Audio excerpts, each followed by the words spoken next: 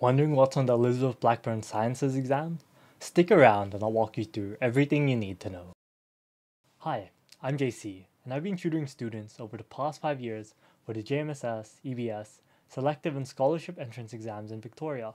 Having gone through the process myself and having helped thousands to get into their dream school through these videos and tuition, my team and I have decided to support even more aspiring applicants through a new and improved learning platform that boosts confidence when preparing for selective and scholarship exams. Check it out at bigbrain.au to sit a free JMStic test to find out your learning gaps. The Elizabeth Blackburn Sciences, or EBS program, part of the University High School, offers one intake per year for students entering Year 11 or Year 12. The selection process involves an online entrance exam administered by EduTest, followed by group activities and an interview for shortlisted candidates. If you're currently in Year 10, you'll sit the exam for Year 11 entry.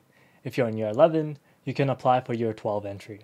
The exam is typically held in July, where both year levels will sit the exams at the same time, and applications are submitted via EduTest. Now, let's break down the exam structure so you know exactly what to expect. The EBS entrance exam consists of 4 multiple-choice tests: mathematics, science reasoning, verbal reasoning, and reading comprehension. There is no writing task for the entrance exams, and it will instead be held during the interview stage. These tests are grouped into 2 categories: tests of ability, which measure your potential, tests of achievement, which assess your performance. Now let's break down each exam at a high level. For a deeper dive into each section, feel free to check out our detailed resources and the new assessment guide breakdowns coming soon. Mathematics is a 60-question, 30-minute multiple-choice test that assesses year-level mathematical knowledge plus a little extra challenge to see how well you apply concepts beyond the standard curriculum. The key topics we've identified in this exam include 17 topics: basics, algebra, surds, indices, equations, relationships, nonlinear relationships, Pythagoras theorem, trigonometry, geometry, probability, statistics, financial maths, rates and proportion, measurement, kinematics, sequences and series, and logarithm. The best way to prepare for the mathematics exam is to learn all the year level appropriate knowledge. As for entrance into Year 11, I recommend learning up until Year 10 content. Just note, the exam changes year by year, and these are mainly just topics or questions my past students have seen.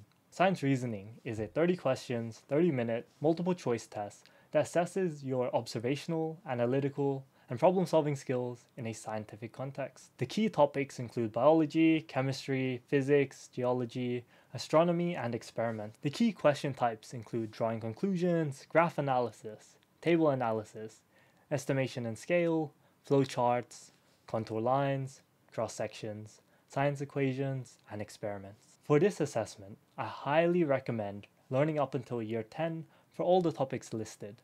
This will help you to build up your knowledge in science.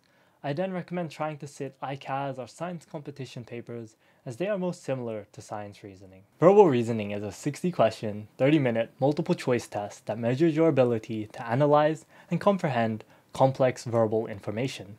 The key topics we've identified in this exam include 12 topics: synonyms, antonyms, 4 words alike, box words alike, foreign languages, 2 statements, analogies, information deduction, syllogisms, anagrams, rebus puzzles, and worded pyramids. I highly recommend creating your own index book, which is a notebook with pages labeled A to Z that will be filled in when you encounter new words. This exam focuses a lot on vocabulary, so building it up as best as you can will help you to prepare. You can also start checking out dictionary websites that teach a new word a day. Reading comprehension is a 50-question, 30-minute, multiple choice test that evaluates your ability to read and analyze written information efficiently. You'll need to extract key details, understand arguments, and infer meanings from scientific and non-scientific texts. There are 7 key topics, with the last one having the majority of the question: implied words, sentence correction, truth statement, word replacement, sentence transformation, proverb inferencing, extracts or paragraph questions, which include expository, descriptions, narratives, persuasive, articles, editorials, memoirs, and poetry questions. The best way to prepare for this exam is to read different types of texts and answering questions about what you read.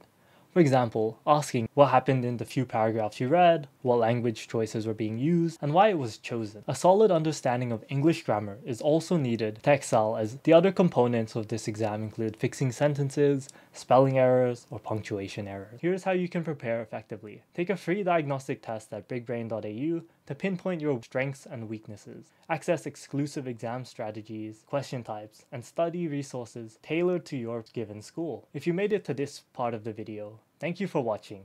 If you have any questions, feel free to contact me at jayce@jaycetutoring.com for tuition inquiries, or team@bigbrain.au for platform-related questions. Best of luck with your EBS preparation, and I'll see you in the next video. So if you're aiming for